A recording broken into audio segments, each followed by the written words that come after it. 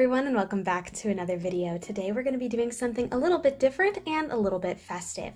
So for today I thought it would be super fun to create a DIY advent calendar, and in order to kind of theme it around something that I already have around the house and to use some tools I haven't quite used yet, which is specifically stamping tools, I wanted to create an advent calendar with envelopes and little inspirational quotes inside, or in my case, some beautiful aesthetic poetry.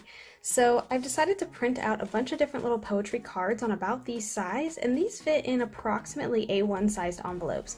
So I do have a nice set of envelopes here in neutral colors, and I have some fun little accessories like stamps and little tags and stickers and things of that nature that I wanted to decorate it with to create a cute little custom advent calendar that I could then open up on my TikTok. So if you don't follow me over there, you can follow me at BrieIY. I've written it right there for you, same name as this channel, and you can go over and see what is in the advent calendar every single day. But I'm going to give you kind of the gist and show you what I'm going to look for as far as making these little poetry cards go, and then I'm going to show you how I'm putting it all together in the end. I'm not going to spend too much time reading these, and I definitely don't want to give away the surprises, but in order to create these, I took some neutral colored paper. This is an off-white, and I do have a bright white as well, so that I could kind of add some variation. And I went into Microsoft Word, and I went into the template section and found a set of, like, I guess they're like shipping labels perhaps, and I deleted the text inside of them, changed all of the fonts to Courier New because I think it has a really nice like vintage kind of look to it, and I pasted some pieces of poetry that I like / I wrote inside so that I can open something fun and inspirational every day for Christmas. I feel like this is also like a kind of a fun, would be a fun thing to do with like love notes or something if you wanted like a really easy and quick gift to give to somebody. Alright, so my goal for each of these little pieces, and I do have them all cut out into approximately the same shape, and you can see I've got the darker and the lighter ones. I'm going to mix them up so I have a little bit of a range every day. But this is kind of like my sampler one with a piece of poetry from my book on it. So I think I'm going to go for adding like, you know, a flower or a set of vines or something to each page, as well as maybe a strip of washi tape, you know, on the corners or something, just for like a pop of color. I've got this like gold, a soft pink, and a black striped. I actually might trade this out for a gold, just again so it can be more colorful, but I do want to keep this black. I've never used these stamps before, so this is my first time. I do have a stamping block, a nice clear one that's about the same size as my little poetry bits here so that I can easily stamp them, and of course a little tiny, this is technically a fingerprinting stamp, but I think it's tiny enough to get some of these teeny tiny little flowers, so it should be perfect. And yeah, I guess let's do this one and see how I like it, and then package, and I'll show you what I want that to look like.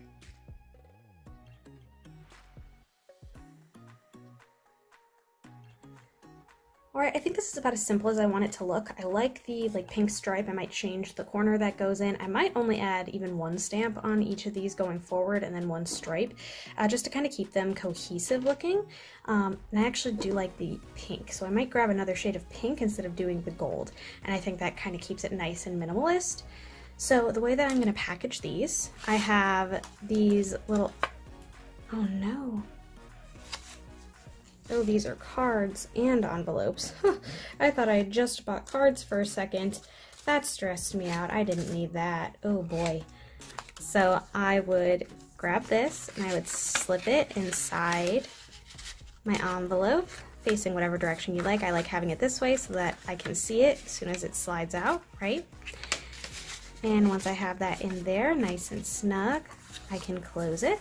And the reason I wanted it a little bit shorter on either side is because now I'm going to put everything together to hang it. So the way I'm going to do it is I'm going to take a hole punch. I'm going to go up into the corner and I'm going to punch a hole, which will then allow me to take this big old, I don't even know what kind of cord this is. I think it's like a cotton cord that I just found at the local Goodwill for $1 for this really big spool of it, which seemed like a steal. And I am going to be able to string it through. I would cut off my excess and tie this into a nice little knot. we go. You would close it, of course, so that you'd be able to open it. And then I'm going to take a nice big Super Sharpie and then write the number across the top for what number of the advent calendar it will be.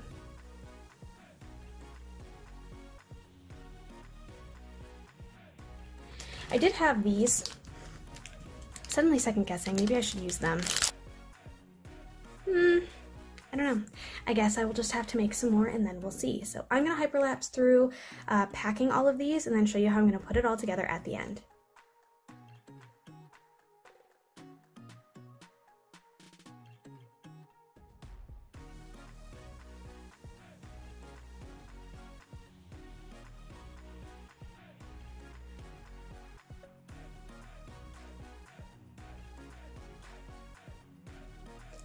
We are now a full hour and 15/75 minutes ahead, and I have all 24 set up. Now, you may have noticed that I put threw the packaging away. There only were 12 of each of these envelopes in each pack, and I really didn't want to buy a third pack for 25, and on top of that, there were only 2 packs, and I am a little frustrated that for some reason the exact same packs are different. Like, these are a lot thinner and more like almost butcher paper, while these feel more like cardstock, and they're of course slightly different tones of brown, which isn't the end of the world, just kind of strange that I paid the same price for mixed quality. That was a little confusing, but I'm not reviewing. I just wanted to throw that out there. Instead of buying a third pack, I thought it would be way more fun to get a similarly colored bag, a nice like butcher paper bag, and have like a big actual gift on the 25th. So I'm gonna go grab that real quick. There we go, same color and everything. And I'm gonna put a nice big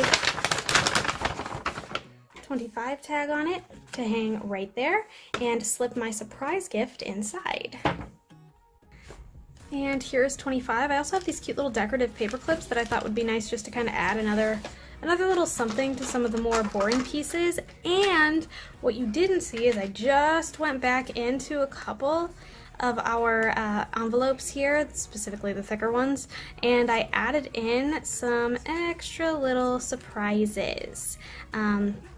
I'm kind of really excited to open these, even though I already know what's in all of them. Also, can we discuss the fact that I found this half stitched together doily inside of the hole in my thread? I thought it was funny, and it's actually kind of nice and kind of cute. I wonder if I can turn it into like a hanging pot holder or something, so I don't know. Just something fun to throw out there. Let's put it together. I can't completely decide which kind of push pins I want to do. The clear ones are these like cool little hook looking ones. I think the hook ones look cooler, so I'm kind of leaning towards them, but I guess the clear ones are an option. And there's also gold ones that you can use, like gold studs. That would have been nice. And these are all from the Dollar Tree, of course. You can probably get any other ones you want, but these are real cool because they will, they have little black balls and little hooks on the bottom, so there's something to hang from. So I think I'm gonna do a couple rows. I'm thinking probably 4 rows of 6 to make my 24, and then have my, box kind of at the bottom. And if you don't have any cork board or any other bulletin board that's just available, if you can't find one at maybe Goodwill or something to make it inexpensive and you don't want to pay full price, you can go to Dollar Tree and they sell these adhesive cork sheets, so you can put it up on your fridge or somewhere, maybe on a safe wall or in a Dollar Tree frame or something, so that you can have an inexpensive cork board as well.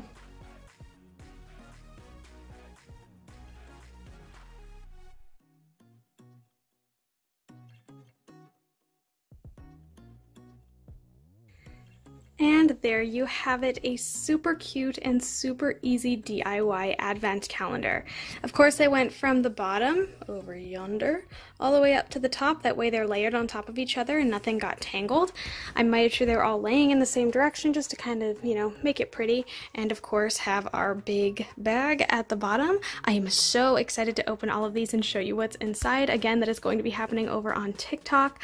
And yeah, I think it turned out really fun, and I'm really so excited about it, and I hope you guys are inspired by this and, maybe consider doing something like this for a friend, family member, anyone really. I think if you put something personal in there, it can turn out really cute and really inexpensive.